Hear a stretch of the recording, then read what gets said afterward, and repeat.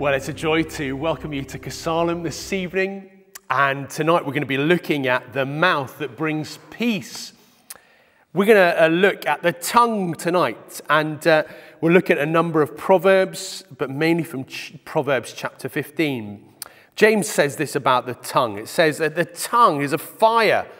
It says it's a world of unrighteousness. The tongue is set among our members, staining the whole body, setting on fire the entire course of life, and set on fire by hell. For every kind of beast and bird and reptile and sea creature can be tamed and has been tamed by mankind. But no human being can tame the tongue. It is a restless evil full of deadly poison. With it we bless the Lord and Father, and with it we curse people who are made in the likeness of God. For the same mouth come blessing and cursing. My brothers, these things ought not to be so. Does a spring pour forth from the same opening both fresh and salt water? Can a fig tree, my brothers, bear olives, or grapevine produces figs? Neither can salt pond yield fresh water. Well, let's pray together to start. Father, thank you so much for the clarity of your words. Lord, it shows us the different attitudes and the feelings from our hearts, but Lord, help us to understand more and more how to live this life to give you glory. We pray this for your lovely name's sake. Amen. Well, let's sing together.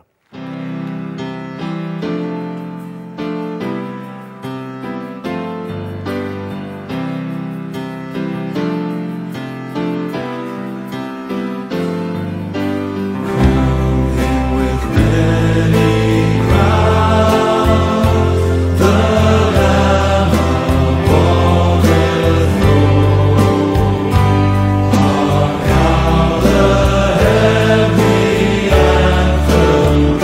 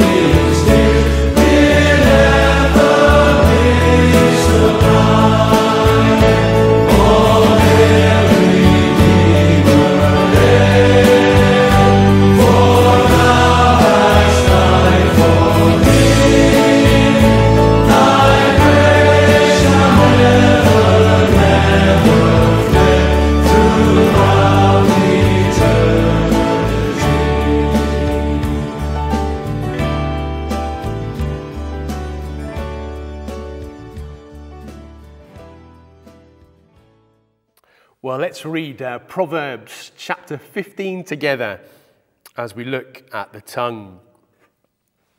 A soft answer turns away wrath, but a harsh word stirs up anger. The tongue of the wise commends knowledge, but the mouth of fools pour out folly. The eyes of the Lord are in every place, keeping watch on the evil and the good. A gentle tongue is a tree of life, but perverseness in it breaks the spirit. A fool despises his father's instruction, but whoever heeds reproof is prudent. In the house of the righteous there is much treasure, but trouble befalls the income of the wicked. The lips of the wise spread knowledge, not so the hearts of fools. The sacrifice of the wicked is an abomination to the Lord, but the prayer of the upright is acceptable to him. The way of the wicked is an abomination to the Lord, for he loves him who pursues righteousness. There is severe discipline for him who forsakes the way. Whoever hates reproof will die. Sheol and Abaddon lie open before the Lord. How much more the hearts of the children of man? A scoffer does not like to be reproved. He will not go to the wise. A glad heart makes a cheerful face, but by the sorrow of the heart the spirit is crushed. The heart of him who has understanding seeks knowledge, but the mouth of the fool feeds on folly. All the days of the afflicted are evil, but the cheerful of heart are continually feast. Better is a little with the fear of the Lord than great treasure and trouble with it. Better is a dinner of herbs where love is than a fattened ox and hatred with it. A hot-tempered man stirs up strife, but he who is slow to anger quiets contention. The way of the sluggard is like a hedge of thorns, but the path of the upright is a level highway. A wise son makes glad father, but a foolish man despises his mother. Folly is a joy to him who lacks sense, but a man of understanding walks straight ahead. Without counsel, plans fail, but with many advisers they succeed. To make an apt answer is a joy to a man, and a word in season, how good it is. The path of life leads upward for the prudent, that he may turn away from Sheol beneath. The Lord tears down the house of the proud, but maintains the widow's boundaries. The thoughts of the wicked are an abomination to the Lord, but gracious words are pure. Whoever is greedy for unjust gain troubles his own household, but he who hates bribes will live. The heart of the righteous ponder how to answer, but the mouth of the wicked pours out evil things. The Lord is far from the wicked, but he hears the prayers of the righteous. The light of their eyes rejoice with the Lord, and good news refreshes the bones. The ear that listens to living giving reproof will dwell among the wise. Whoever ignores instruction despises himself, but he who listens to reproof gains intelligence. The fear of the Lord is instruction and wisdom, and humility comes before honor. Well, lots to dwell upon as we think about the tongue and the wise life. We're going to have a look at a clip now by Sinclair Ferguson on the tongue, and then we will sing together before the sermon. Tongues that were given us to praise him, that express far more excitement in idolatry than in doxology. Tongues that were given to praise him, that remain silent in worship or are deadened in praise. On the Lord's Day, tongues that were given to speak words of love, that then speak words of flattery and lust and adultery. Tongues given to speak the truth that tell fabrications, just a little less than the truth. Tongues that were meant to give, that take.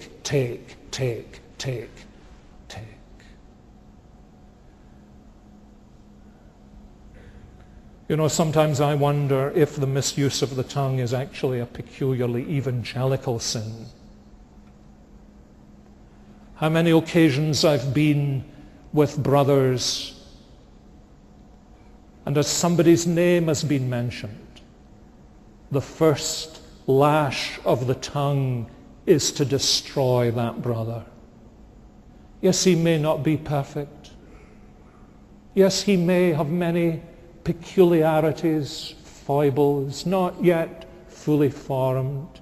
But how dare I destroy with a word a brother for whom Christ has died within the context of the fellowship of God's people? You see?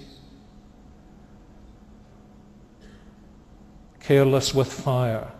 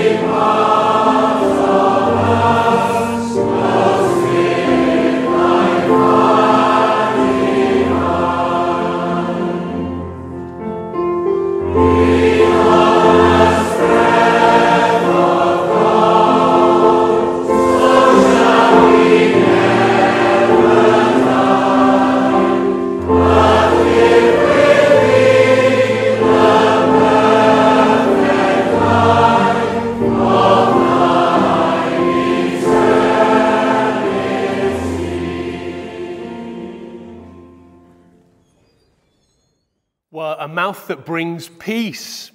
Let's open up our Bibles again to Proverbs 15, verse 1. It says this: a soft answer turns away wrath, but a harsh word stirs up anger. Well, we've all had to deal with our own tongues, and we've had to deal with other people's tongues. And there's that phrase, isn't there? Sticks and stones will break my bones, but words will never hurt me. Well, never has a more untrue phrase been spouted by parents to their kids after they've been hurt in the playground. No, words do hurt us, and they show us really the heart of a person when they say it, but also they leave lasting damage. We all know of moments where we've been hurt, and we know of scars that have been given by people, and we can maybe even know the feeling, the time, the event that it happened because of harsh words that have been said. There was a man called Billy Bray. He was a preacher in Cornwall, and he was a brash man. He was a drinker. He was a man who would get into fights. And when he became a Christian, the biggest thing that his family and friends and the surrounding area said was that his tongue changed. He would use his tongue to glorify God and not to build up himself, not to boast, not to tear down, not to gossip or fault find, but to give glory to God. And James, as we read at the beginning, it's amazing that salt water can come out of a place where fresh water should come. People who should praise can so often destroy and tear down. And it's interesting how our tongues can be used for good and for bad. We know that wars have started because of a person's tongue. Communities have been ripped apart by stupid or angry words. Marriages have been broken. Families have been destroyed. But also, on the opposing side, a word in season gives glory to God, draws people close to the King. We can use our tongue as a method to share the good news of Christ so that people can understand the gospel. And there's no mistake in Proverbs 15:3.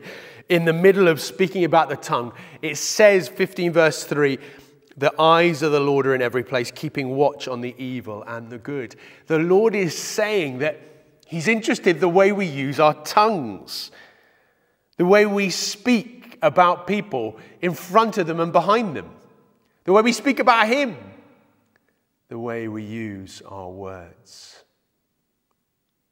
You see, the Lord understands what's within us, but he wants us to be different to this world. He wants us as Christians to share the love of Christ with our tongues.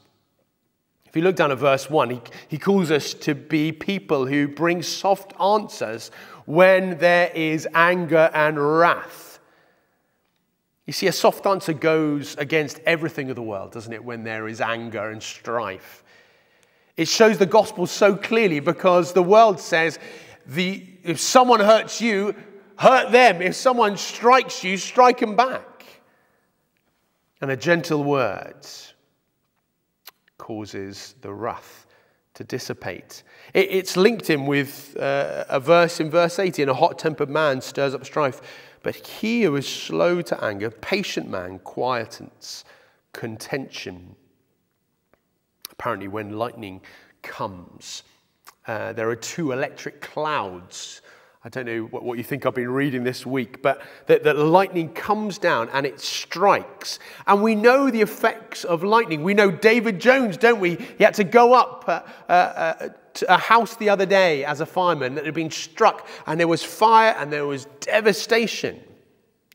When two come together, lightning always brings devastation. But if there is a conductor, if there is no friction, there is no lightning. And this is what this gentle answer is about.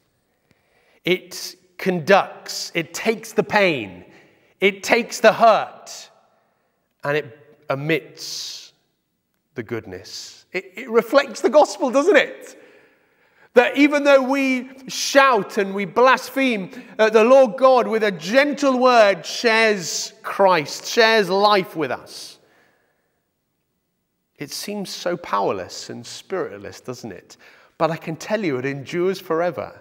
Grace goes a long way. A gentle answer goes a long way.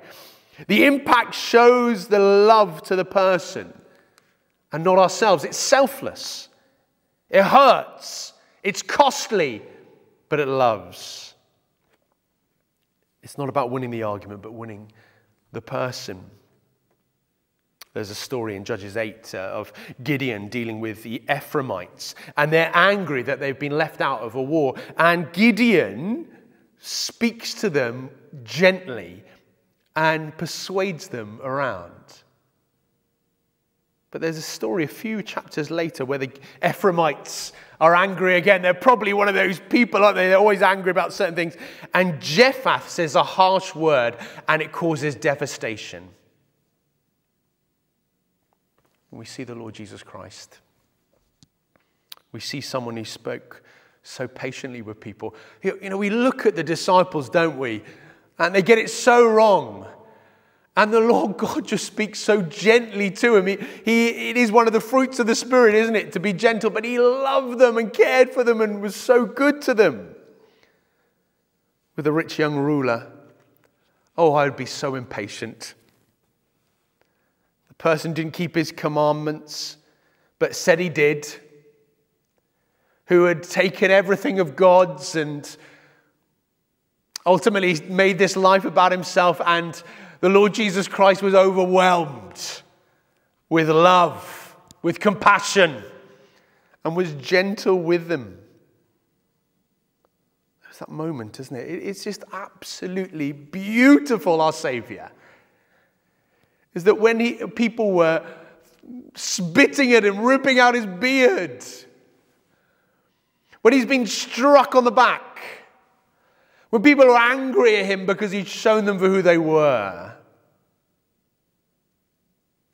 he said these beautiful, gentle words, Father, forgive them, for they do not know what they're doing. Oh, the gentleness, the love of the Lord Jesus Christ. You see, the heart of someone who is gentle has been overwhelmed, doesn't he, by love, and absorbs the pain because they understand their Saviour's absorbed the pain for them. They would say certain passages, and they would think about certain passages, and they would think like this: why not rather be wronged? They would overlook because Christ overlooked us. They want to cover the person's sin, not bring it up and destroy the person. They turn the other cheek. They go the extra mile. They do it because they love the person, because they know the person is just like them and needs to be shown a gentle answer. What a people would be, wouldn't we, if we were gentle people? Imagine the place Casalem would be, and churches around, if we laid down our lives for each other and used our tongue not to cause strife and to cause division, but to build up and encourage, to love the unlovable, to look at ways when people are angry to be gentle. You see, naturally it doesn't come our way, does it? Naturally we want to fight, but grace gives us wisdom at the time to close our mouths, to open our mouths. In Ephesians 4 it says, don't let any corrupt talk come out of your mouth. It says, just use your words for building up, so that people who listen hear the grace. It says, please don't grieve the Holy Spirit, whom you're sealed by the day of redemption. Let all bitterness and wrath and anger, clamor, slander be put away from along with malice. Be kind to one another, tender-hearted, forgiving one another as Christ forgave you. It's an overflow of the heart, isn't it? And a heart that is harsh and embittered is a heart really that has forgotten grace. Verse 1 of chapter 15 says, a harsh word stirs up anger. We know it, don't we? We know that there are people who sometimes in a situation can pour petrol on the fire. It is said that a snake just underneath its tongue has its poison canister. I don't think that's the technical word, but it has its poison there. And as it sinks its teeth into its prey, the poison seeps in. And just like the forked tongue of someone who is angry and harsh, it goes deep down into the victim. You see, the snake wants to paralyze, destroy its prey. It wants the blood of the victim to go poisonous, and ultimately wants to kill them. And the effects, we know the effects of a harsh word, don't we? It stirs up anger, it brings division, it breaks down communication, it leads to people hurting each other, discord, more anger and strife. Jesus says, don't let that hatred start, because it'll lead to murder. Don't ever let the words raka come out from your tongue, because it leads to other things. He says, if you're presenting your gift at the temple, you go and sort it out with your brother quickly. There's that verse 17, better is dinner of herbs where love is than a fattened ox and hatred with it. It's a lovely picture, isn't it? You could just, I've been to dinner parties where the people hate each other, posh everything. You'd have the fattened calf, but there'd be tension. And you'd rather be having some kale. And who likes kale but with someone you love? The question is, why would you be harsh? Harshness is being unpleasantly rough or jarring the senses or being cruel or severe. See, so often Christians can be the worst in this area. We're no good at confrontation. We don't rebuke each other in love. We're very good at rebuking, or we're very good at not speaking to each other in a loving way. And really, we want to exert our authority over the other person, or we make excuses because we think we need to tell the person they need to hear this. So you speak in a way which shows our self-assertion, but really it's our defensive nature. It's making us number one, not really caring about the person in front of us by the way we speak and the way we act, and causes massive, massive devastation. You see, the world want to hurt. The world wants to get back, wants to take back what the other person's said. And do you know what? It just gets bigger and bigger and bigger. We have a family member at the moment who has taken someone to court over something that they've said, and it's just getting worse and worse and worse. The money that's been paid is thousands, nearly hundreds of thousands of pounds. And it's because they're not willing to back down. Their feelings have been hurt and they want to feel protected and they want to put the person in place. And ultimately they want to assert themselves over that person. They feel powerless, so it just gets worse and worse and worse. And we can understand how wars happen. As Christians, we should be people who are gentle with each other. And not only gentle with each other, gentle with the people outside. We shouldn't be harsh when people are being harsh. You know, there are so many times people are harsh on Facebook at the moment and Twitter. And I see Christians writing harsh things to each other. And you think, what are you doing? You're pouring petrol on the flames. And it just gets more and more out of hand as we see people's hearts and their anger overflowing.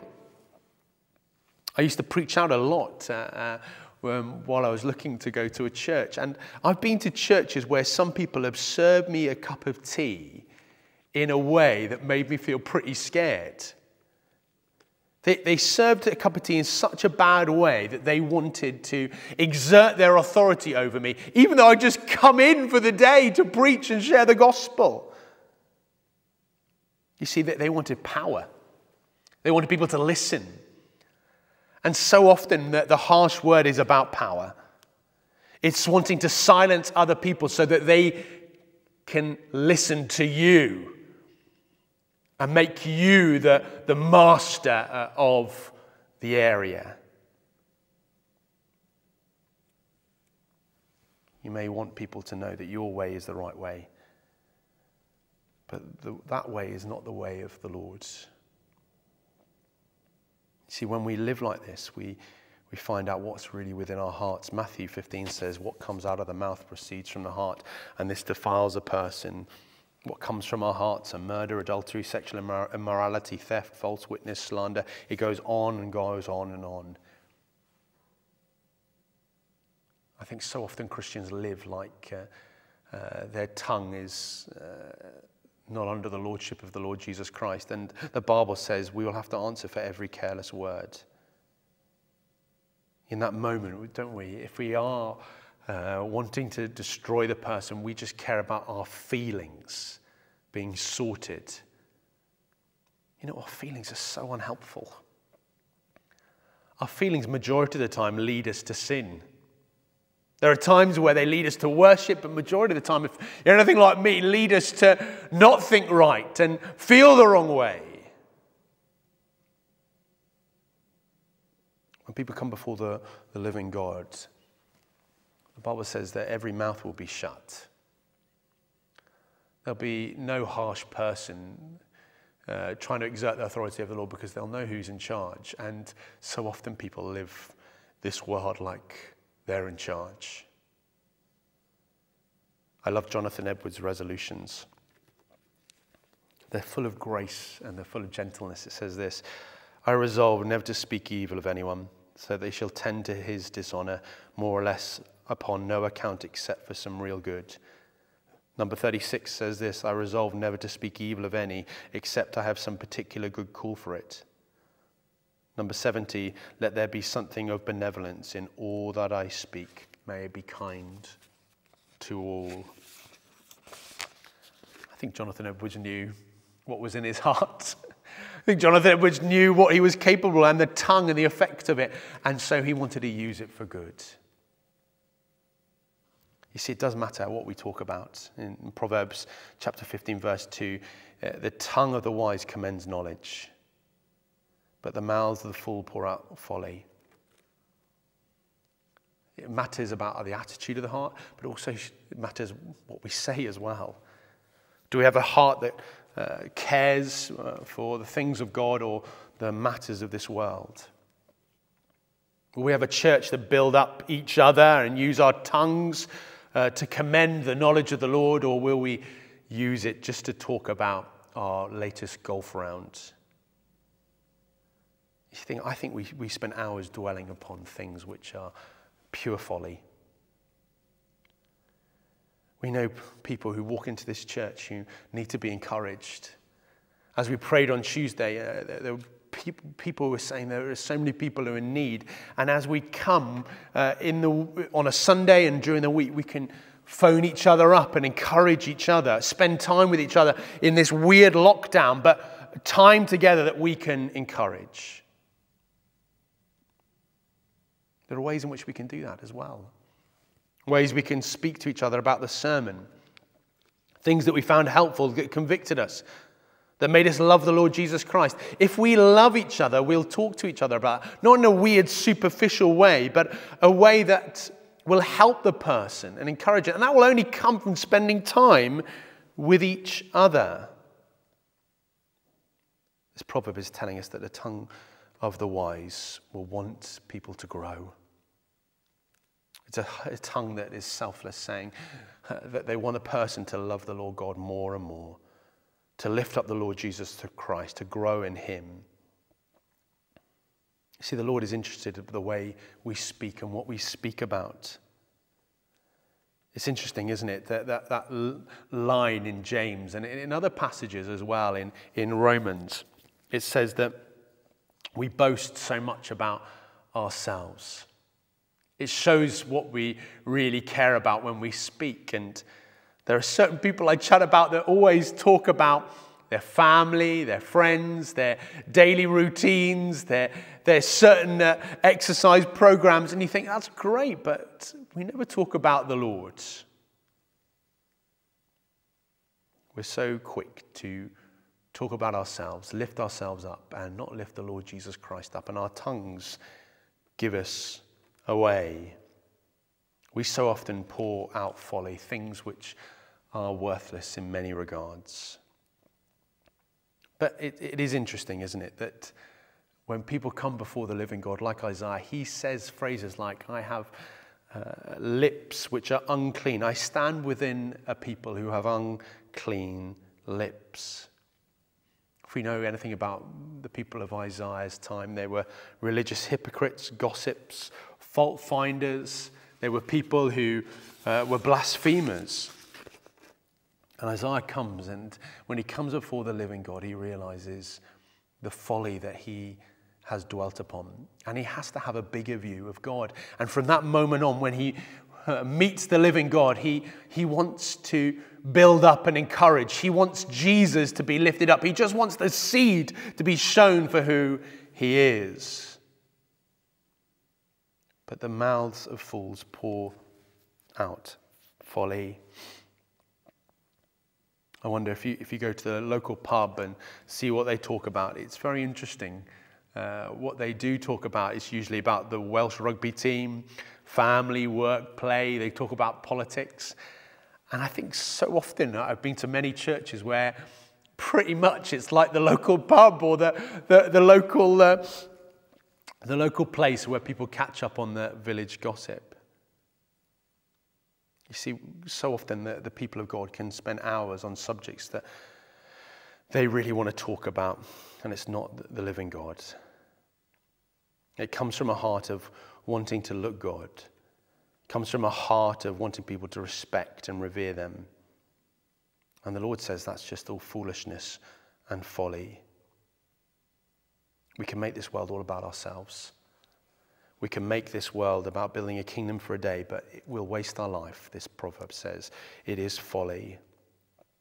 We pick up a magazine, don't we, and read the headlines, and it really is folly. Someone's got a new lipstick or a new haircut. You see, God wants us to be people who encourage each other. My friend Glenn Shrivner used to say that we're so poor at sharing the gospel with non-Christians because we can't share it with each other. And we don't want to dwell upon the things of the Lord. Billy Bray, as he used his tongue for the glory of God, he would go into the pubs and go into all of these gin houses, and he would speak to the people. And he would say, I was just like you. And they hated it. Because everyone knew that he was a fighter and a blasphemer and a person who lived for the follies of this world. And now he had a new song in his mouth that he wanted to declare a God that he knew and that they could know.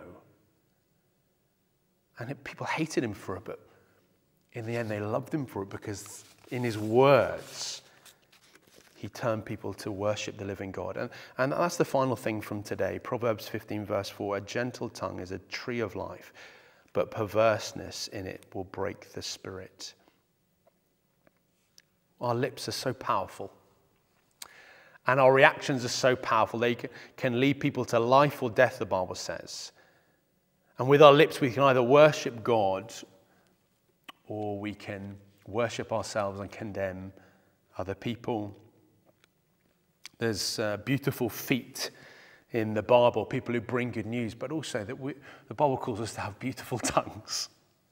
Tongues that declare God's glory. Words that share about this tree of life. The tree of life is an interesting thing. We haven't got time to do this today, but the tree of life in the Bible is all about knowing the presence of God, knowing the life of God flowing through us, and we're separate from it. But he's saying those people who are gentle, who are loving, who are caring, will give people the chance to know this tree of life. Words that will heal because they come to the God. The other turn on it is that the perverseness will break the spirit. If we have tongues that are perverse, that aren't doing what it's supposed to be doing, if our tongues are just using it to boast, or smutty jokes, or angry words, or gossip and fault-finding that go down to the deepest, darkest remnants of our hearts. If we use our words to flatter and be two-faced, then they won't lead people to the tree of life. They'll lead people away. It's interesting in the cowboys and Indian films. I've watched a few of them. Memories got me into them, but it was always interesting what the Indians used to say.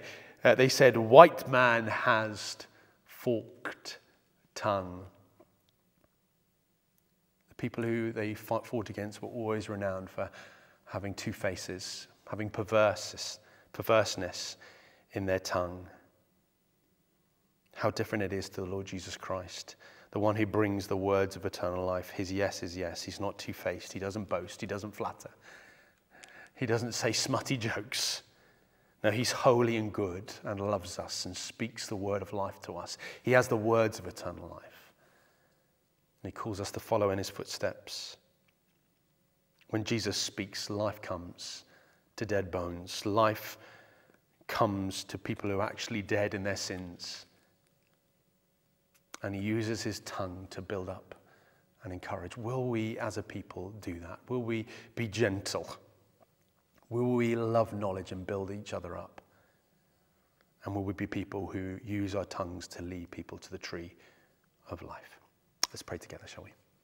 Father, thank you for this time. Thank you for giving us your word, showing us our hearts, but also blessing us by showing us the Lord Jesus Christ in his life. Help us with all these things, we pray.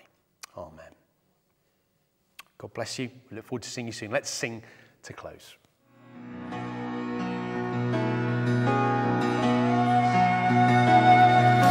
Jesus shall reign wherever the sun does its successive journeys run. His kingdom stretch from shore to shore, till sun shines and sets.